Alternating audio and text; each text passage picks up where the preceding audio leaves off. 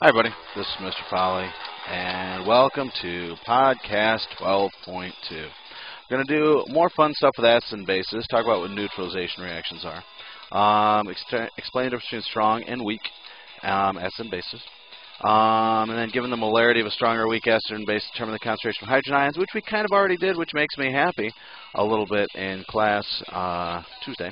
Distinguish between acid and base strength and acid and base concentration, which is not the same. They are not equal. And then list the strong acids. Look, I've done that. And the strong bases. Look, I've done that.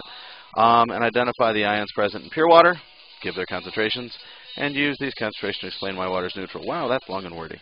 Know that H positive times OH negative equals 1 times 10 to the negative 14th. And any blah, blah, blah, blah, blah. Let's just go ahead and do it. Neutralization. Neuter, to take away the identity. Oh, how sad.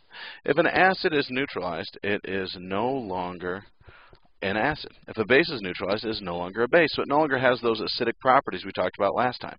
It's no longer sticky. It no longer turns litmus red. It no longer reacts with carbonate, etc., etc., etc. And if a base is neutralized, it's no longer slippery. It no longer turns litmus blue, blah, blah, blah. So if I have HCl plus NaOH, what happens? Look, I'm an H giver. I'm an H taker. I get H2O plus NaCl. Is the product an acid or a base? Well, the first product is water. So is water an acid or a base? No. Water is neutral. Oh, ouch! Oh, that's sad. And then NaCl, it doesn't have an H to give or a place to take an H. So is that an acid or a base? Oh, ouch! It's neutral as well. Oh, ouch. So let's look at some examples of neutralization reactions. Remember, neutralization reactions are always going to be an acid plus a base. So here's my acid, an H giver, right? So, and this is going to be my H taker part. So HNO3 is going to be turn into HOH. I know it's water, but it makes me feel better doing that for now. Plus, now you may be tempted to want to write NO3K. Don't do it. The metal always goes first. Whatever comes first on the periodic table will do that. Now I'm going to have KNO3. Now I need to make sure that I have my elements properly crisscrossed, if you remember that. Potassium in the periodic table is in the first column. Remember the periodic table? Oh, yeah. Plus 1, plus 2, plus 3, blah, blah, blah, blah, minus 3, minus 2, minus 1, 0. Potassium is plus 1. Nitrate, hopefully we remember, is negative 1. So these charges cancel, so I don't need to do anything with it. And I have just neutralized an acid and a base. Then I have HNO2 and FeOH taken twice. So here we go. We've got H giving, and then OH is going to take it, so H2O or HOH.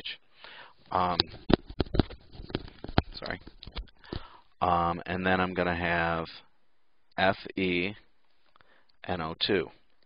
Now, NO2 over here, since I have one H, is negative 1.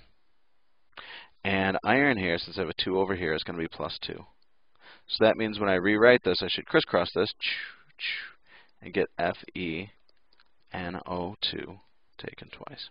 Now, we won't have a whole lot where we've got to crisscross these guys, but you should be able to look at that and go, oh, I remember that. That's fun. So what I end up with for each of these is, of course, water, and a salt. And if you recall, a salt is something that starts with a metal and ends with a negative ion. And that makes us all happy. Strong acids. This word strong means it specifically dissociates 100%. Not a lot, not bunches, exactly 100%. So HCl splits apart. And there's no such thing as HCl when you mix it with water. You get H3O positive, or just plain old H positive, plus Cl negative. And that is it. 100% of them, none of them stick together. If these two start to go, oh, I kind of want to rejoin you. No, it does not happen ever, ever, ever. It splits up 100%. Okay? This is a strong acid. And we listed the strong ones before. Okay? HNO2 is a weak acid, and it's missing a plus sign. So HNO2 plus H2O gives you H3O plus NO2 a little bit. So what happens is mostly what happens is nothing. mostly what happens is nothing. This happens a little bit like 5% of the time. Okay? So like 5% of the time, it's not a lot. If it dissociates 100%, it's strong. If it's 99%, it's weak. If 5%, it's weak. So if I tell you that there are 3 strong chemistry students in my class, 3 strong chemistry students, that means 3 people have 100%. Okay? Everybody else is weak. Now, does that mean that everybody has less than 5%? No, I could have another 19 chemistry students that have 95%. But they're all considered weak. They are not strong because they're not 100%. So strong means 100%. Strong means 100%. So you're either strong, you're perfect, you're 100%, or you're not. So dissociation means something else. So just so you guys can see this, I'll make it a little bit bigger. You tend to have an acid, which this showed as a red dot, and then you have a proton, which we will call is the H, which I'll make a blue dot just so I can see it a little bit better and make my red look not like it's got those white things on there. Okay, so if this is my acid, a red and a blue, if it is strong, every one of these guys must separate. So if you look at this picture, and I looked at, I forgot what I Google imaged this, but this is probably dissociation or 100% dissociation.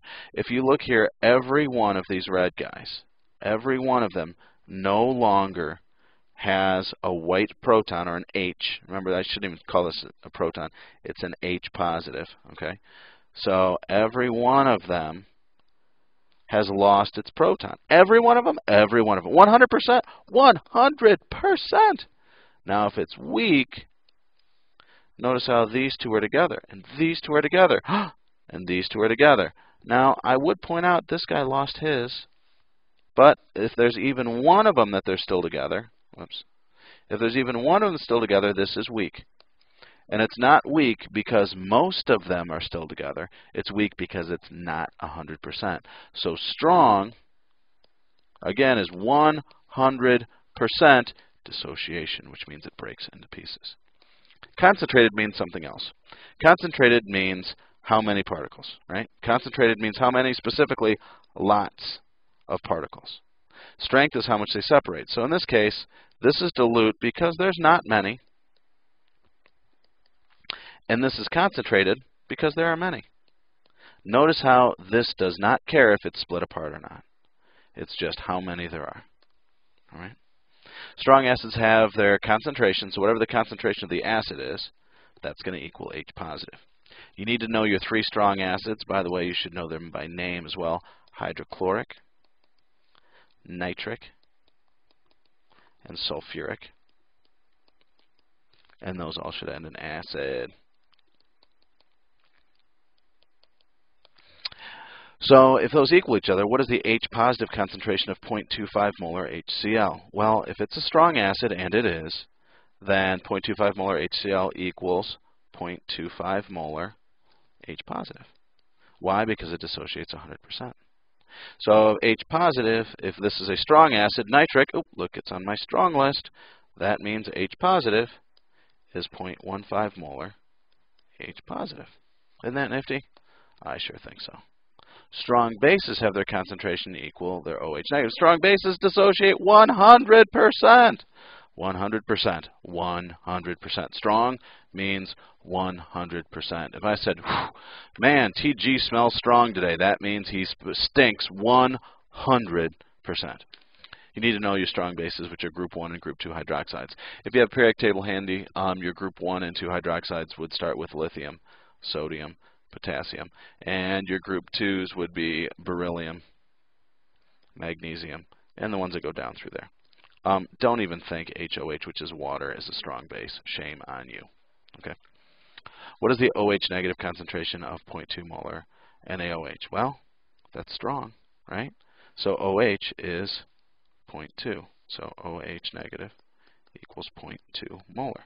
So what is the POH of that? Oh, POH equals negative log of OH. So the negative log of 0.2 is, my batteries are low, clear, negative log 0.2 is 0.699. And that's my POH. What is the OH negative of 1.25 E negative 6 KOH? Is that strong? Oh yeah, K is in that group 1, so it's strong. So that means the OH is 1.25 E negative 6 molar OH. So what is the POH? Oh, POH is negative log of OH. So I'm going to negative log 1.25 E negative 6. And that will give me my POH.